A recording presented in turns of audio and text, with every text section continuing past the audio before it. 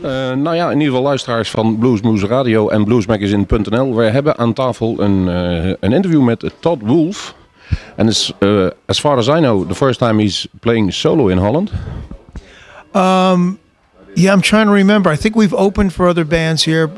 We have played festivals, but it's been about 4 or 5 years. We played a couple of festivals, but it's been probably about 5 years since we've done that. So, you know, it's nice to be back.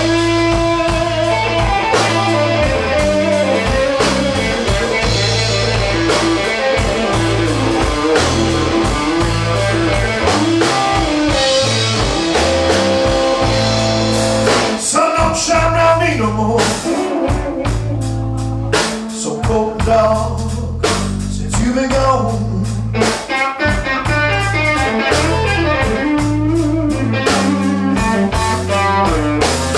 I met her when she was a backup singer for Michael Jackson, and we met, and she would come and sit in with us. She was never really in the band or anything like that. And then one day she said, "Hey, why don't you come to Los Angeles?" I was living in New York City at the time. And she said, "Why don't you come and we'll write some songs and we'll demo them and we'll do a showcase." And we did that, and nothing came of it. And I decided to stay out in Los Angeles, and I started playing with another female artist, Carla Olson. And she's originally from Austin, Texas. Her family's from Sweden, and she had a band called the Textones. And so the band was kind of changing around. They were just calling it the Carla Olson Band, and we were out playing. I had my trio out in Los Angeles and doing soundtrack stuff and playing with Carla Olson, and then Cheryl made the Tuesday Night Music Club album, and you know, we'd keep in touch, and she'd come and sit in on my shows, and I asked her to do a couple of projects for me. So that's where maybe that backup part comes in. But she was never really back. But she's helped me out and done some things for us in the studio. And so she said, you know, we finished this album, and I want a lead guitar player. Do you want to try this? So that was in '93, and I said, sure, let's try it. And I stayed with her until the beginning of '98, so almost 5 years, about, you know, somewhere between 4.5 and 5 years. And you know, then from that point on, we had a band that I put together called Mojo Sun on A&M Records, but the album never came out. And I was on the side, I was playing blues, and I was running the jam at Manny's Car Wash, a blues club in New York City. So once they didn't accept the band Mojo Sun, my blues project band became the band, you know, the one band for me to work with. So here we are now. This is, I guess that started about '98. So, you know, and the first album came out in '99, live from Manny's Car Wash. So we've been at it about 10 years now, and with 5 albums.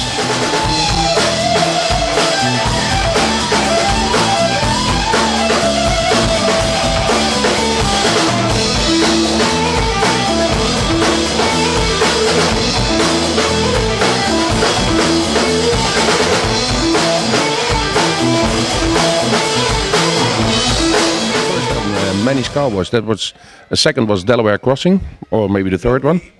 Delaware Crossing was third. We had Manny's Car Wash, and then we had an album called Wolf, and then we had Delaware Crossing, and then we have a live album, another live album called Why Thank You Very Much, and that was only released in Germany and Italy. It was never released in the States or anywhere else in Europe, and it's been available on our website. And sometimes we have it at shows, sometimes we don't.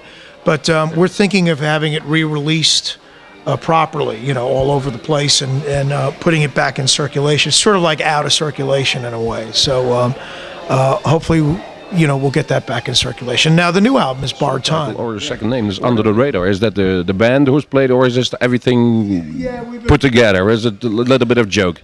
It's kind of a joke because we you know, we opened for a lot of different acts, you know, like Dickie Betts and Kenny Wayne Shepherd and Sonny Landreth, and there's just been a lot of acts. Mountain and Leslie West, and then Leslie and I have worked together. But it seems like more than half the time when we get somewhere, like nobody knows we're opening the show, and they come up to us after the show, go, "Wow, who are you guys? We didn't even know you're on the bill."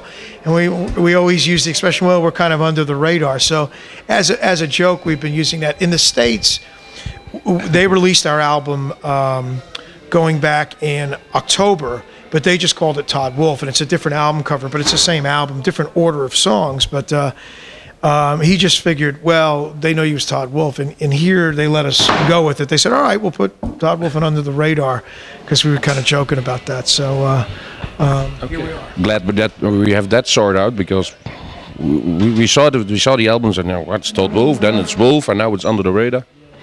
He had a lot of friends probably, but that brings us to the latest CD, Borrowed Time. And I read on the website that you think we are living on borrowed time on everything we do on this world. And, well, that probably influences you to write blues about it. Yeah, is it so sad, or is it? Do you see the sunny side somewhere? Oh, of course, I'm a sunny side kind of guy.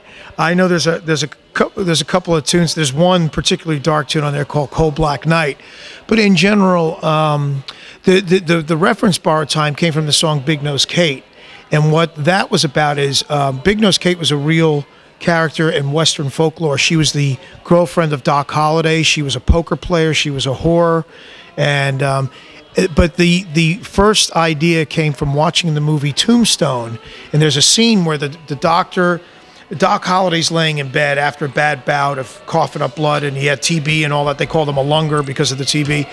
And the doctor's there and saying, you have to stop smoking, drinking, gambling all night, or else you're going to die. And the doctor leaves the room, and Big Nose Kate nuzzles up to him in bed, puts a cigarette in his mouth, and, oh, don't you know I take care of you? She puts her hand down the sheets in the bed and everything else. And it's just, that was the notion for the lyric of Big Nose Kate, Borrowed Time, because, it's like, he knows he's living on borrowed time, he doesn't care. And then I thought, we didn't have a name for an album when we started putting the album together.